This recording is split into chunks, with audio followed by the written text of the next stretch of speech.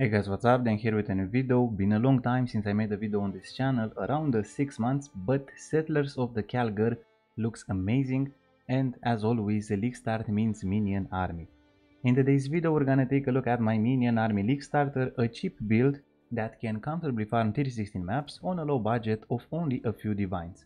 In the pinned comment of this video you're gonna find the full written build guide for this league starter, and you're also gonna find the full video build guide that I made a few leagues ago.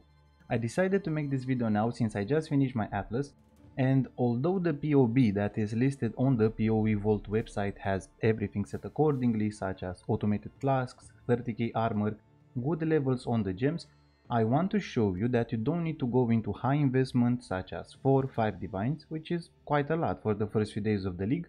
You only need 1 divine of investment to comfortably finish your Atlas. Just send your minions in front and play a little bit slower and you're gonna get the job done. So let's take a quick look at my 1 divine minion army league starter. And this is the 1 divine minion army league starter. We have a trigger 1 here with a +1. I think I bought this one for around 30 chaos. We have a Maw of Mischief. Don't even have enough blessed orbs to roll the implicit properly. I paid I think 10 chaos for this one. We have Profane Proxy, we have Asenat's Gentle Touch. These were 20 chaos and 30 chaos if I'm not mistaken. I paid 5C for this corrupted 6 link. I don't yet have a Darkness Centrum Stygian Vice, I just have this Rustic Sash which I found during the campaign, guys.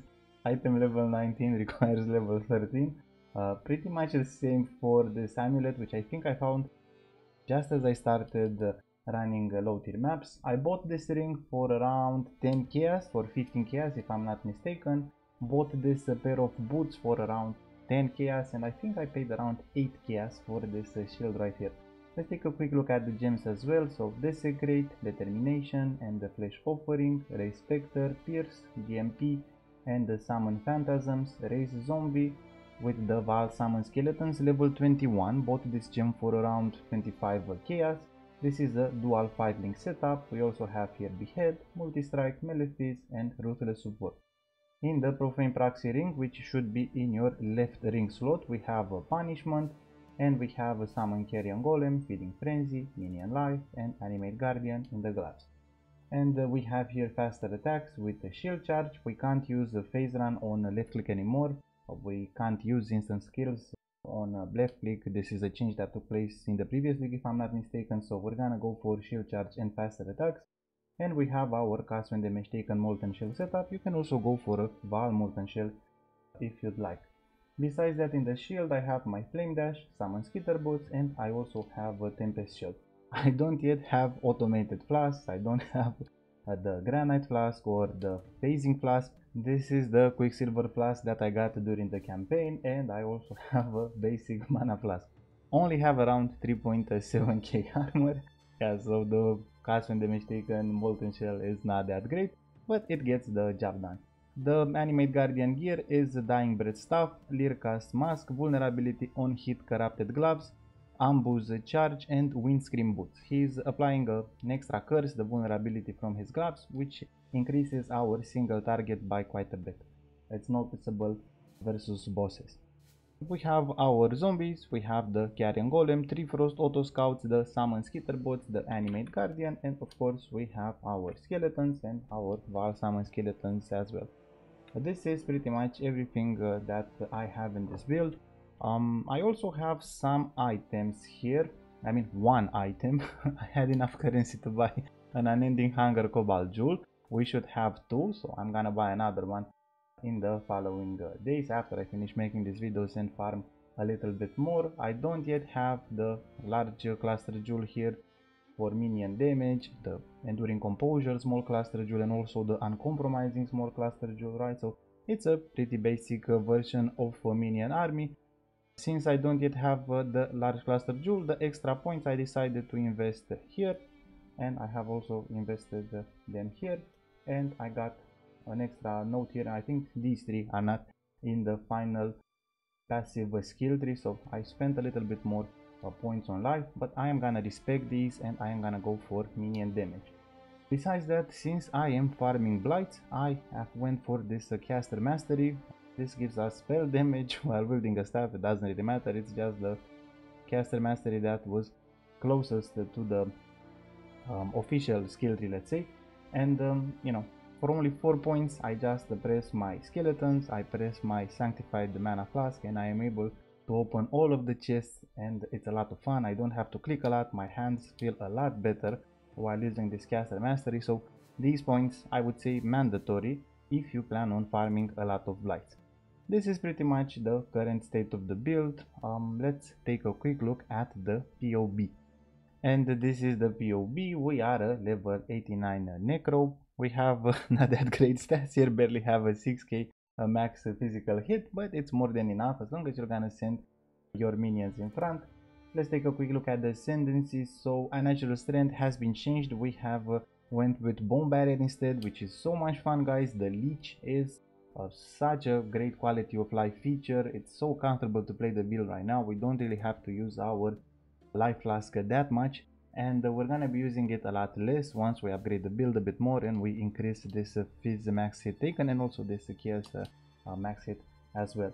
We have Mistress of Sacrifice, Commander of Darkness, and Mindless Aggression, and Bone Barrier, which I've already talked a little bit about.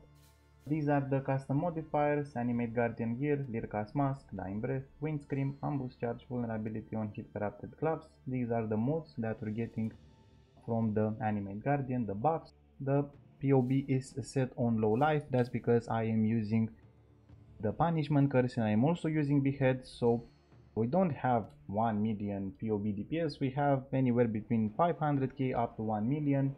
1 million when we're using our Vaal Summon Skeletons and once the enemy goes on low life. So these are the items, the ones that I have shown you. I don't think I spent more than divine on this build, around 120k or so. There are a lot of other upgrades that I am gonna be making to this version in the following days, but I decided to make this video to show you guys that you don't really need that much investment to comfortably farm red tier maps or to finish your atlas.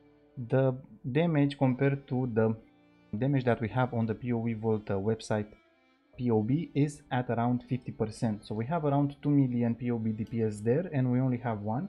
This means that the tier 16 map bosses are a little bit tankier. So what I did is, instead of buying the maps that I needed, so I had to buy around 15 maps if I'm not mistaken, I didn't buy the tier 16 versions, which meant that the bosses would be a lot tankier. If the map required tier 13, I would buy a tier 13, tier 12, tier 14, tier 15. Map bosses in tier 16 maps are a lot tankier than in lower tiers. This is pretty much everything that I wanted to show you on this Minion army league starter. It's a lot of fun, guys. The only thing that you need to do is send your minions in front, wait a little bit, and everything on screen is gonna explode. Once you find a tougher rare, maybe use your Vaal Summon Skeletons, and besides that, you shouldn't have that many issues. Now let's take a quick look at the Atlas skill tree as well. Okay boys, and this is the current Atlas skill tree that I am going for. We have 115 here. I got 2 Void Stones myself, for the Eater of Worlds and the Searing Exarch, and I bought a carry for Maven and for Uber Elder. And in the following days, as I drop an Elder Guardian map and a Shaper Guardian, I'm gonna unlock these slots right here, and these probably later in the league. So full Atlas completion, had to buy around 15 maps. Especially the ones that were unique. I didn't find that many unique maps, but we got the job done. It wasn't that hard. Tier 16 map bosses are a little bit tougher, as you're about to see here in a moment, but let's talk a little bit about the Atlas skill tree. So in the new Atlas skill tree, I can't find the chance for map drop duplication anymore, so we had to spend the points somewhere else. As always, I'm gonna go for blights, but what's really nice, and I'm not sure if this change has taken place in the previous league or this league. I wasn't able to play PoE in 3.24, but we have a 100% chance to spawn blights, which means that we don't really need to use scarabs, and we should probably be able to make really good currency. But this node right here, guys, is extremely dangerous, and if you don't have at least, I would say, 5 to 10 million DPS, you shouldn't be using blight spawn. This makes your maps extremely dangerous. The blight encounters are absolutely insane. You're spawning so many blight bosses. So we are pretty much fully spec'd into blights. with the exception of this note, which I am gonna take later in the league after I upgrade the build a bit more. I am also using Cassia's Pride, which makes the Arc Towers one-shot pretty much everything. It's so much fun. And the rest of the points I have spent into Searing Exarch Altars. I am gonna farm them with Wrath of the Cosmos. And besides that, I have spent a little bit into Scarabs, and I have also spent as many points as I could into Heist, since Deception Contracts and Blueprints, pretty easy to sell them once you have a boot. This is the Atlas skill tree that I would recommend for this Minion army league starter. We are also going for Conqueror maps, we have Shaper Elder and Synthesis maps. If you don't enjoy farming blights, what you could do is instead you can go for Harvest, which is not that difficult. If you find them extremely tanky in tier 16 maps, then use this Atlas skill tree. You don't really need 115 points, you can use 80 points. And you can farm Harvest, you can also farm Essences in low tier maps. So this was the Minion Army League Starter update for the 3.25 Kalguur League. Check the pinned comment of this video, you have the full written guide there, the full video build guide there that I made a few leagues ago. You also have the written guide for the Arakalis Fang Occultist, which is a better build that you should go for. With only 10 divines or so of investment, you're gonna be able to comfortably farm tier 16 maps and pinnacle bosses and invitations. So many things the Arakalis Fang Occultist build can do. So I'm gonna leave you with the tier 16 map showcase. If you have any questions, let me know in the comments below. It was a lot of fun to make this video. Gonna run some farming strategies, and I'll be back with another video in a few days. Bye guys.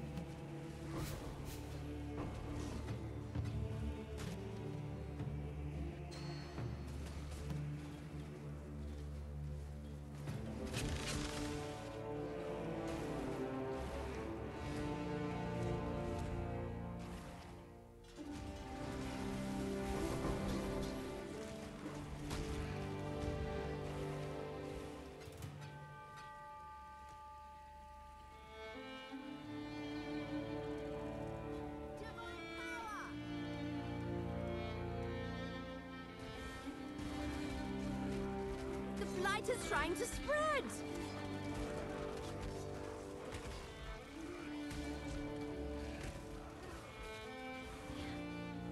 It's put out new mycelium. New roots.